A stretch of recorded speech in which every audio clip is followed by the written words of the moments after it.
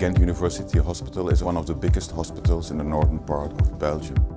The liver unit goes for inpatient care, for example for patients with disturbed liver function parameters, to severe inpatients hospitalized in intensive care and needing, for example, liver transplantations. On an annual basis, we perform 50 liver transplantations. Glycomics is a study of sugar structure on the proteins of a patient. Glycomics is made by liver cells and made by B lymphocytes. Since we are studying liver disease and inflammation, it makes sense to look at glycomics to see what happens in liver and what is related to liver-associated inflammation. In 2002, we met with the people of VIB and we performed a pilot study to look if glycomics were changed in patients with hepatitis C according to the degree of fibrosis. VIB is a 1,500-person research organization, including medical biotechnology, which is what our department does. We have discovered the first biomarkers based on glycomics in 2004. A collaboration we've had with Professor van Vlierberghe for close to 20 years now has been instrumental in catalyzing this research. In the early 2000s, we basically had no methods to look at glycomic profiles. And initially we were using DNA sequencers. We've actually worked towards developing this chemistry to become so simple that it can be run in routine clinical laboratories. At this stage we can diagnose the progression of liver fibrosis. We can diagnose early stage liver cirrhosis. What we are doing right now is to study whether other information might still be present in this serum glycome, as we call it. What we have seen recently is that there is information there to distinguish patients with non-alcoholic fatty liver disease who have or who have not yet developed NASH. The challenge in the field of NAFLD is to find an ideal biomarker that can make the difference between steatosis and steatohepatitis without the need to performing an invasive liver biopsy.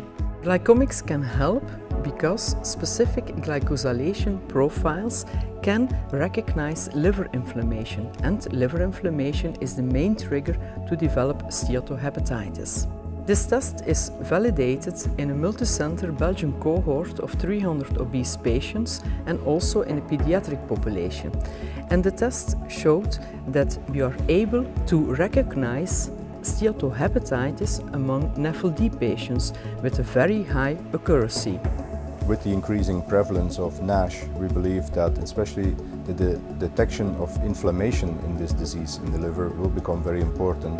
This is exactly what this test can do. So we're now expanding into large-scale multi-center trials to validate this particular finding.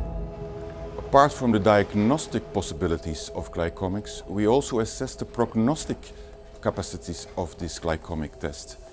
In patients having cirrhosis, an initially glycomic assessment could divide those patients eventually developing a liver cancer versus those not. The main risk factor for the development of hepatocellular carcinoma is the presence of cirrhosis.